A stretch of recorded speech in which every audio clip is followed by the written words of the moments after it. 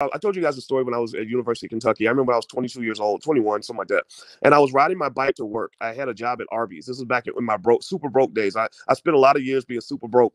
And I'm not broke anymore, but I spent a lot of years being broke so that one day I would not have to be broke. And I remember during my super broke days, I had a job at Arby's and I was on my bike. And at this time, this was back when Bill Clinton was getting elected as president. And it was a big deal. Everybody thought Bill Clinton was going to be the white Jesus. He was the original Joe Biden. He was the original Barack Obama.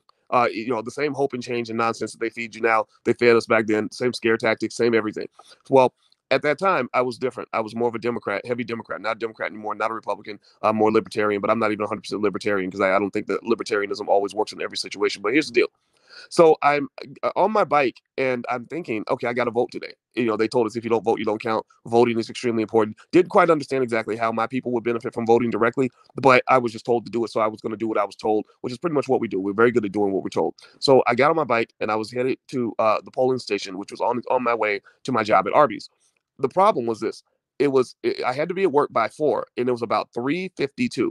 And I said, man, if I ride my bike as I can still get to Arby's by 4, and I need that job. If I don't show up to the job, I'm gonna get in trouble. I might lose my job, but I need to vote because I was told that it was my job to make sure I put this white man in office because this white man is going to be the savior for my community, right? Bill Clinton's going to make everything better for black people, right? Which didn't happen, right? He assisted Joe Biden in incarcerating more black men in the history of all of America, but at that time we were taught we still always voted against our interests. So here's what I thought in my little 21-year-old mind. I said, you know what? If I get fired from my job, Bill Clinton is not going to show up and pay my bills. If I lose my job tomorrow, ain't none of these politicians who are telling me I have to vote, who are telling me to disrupt my life to support them, none of them are going to disrupt their lives to support me. Right? I said, man, you know what? Bill Clinton can get himself in office. I got to get to my job. I got to vote myself president of my life right now and handle my business as a sovereign entity and make sure I get this rent paid. Because if I don't, I'm going to be stuck out here in the street with no opportunities and no money. And that's what it was.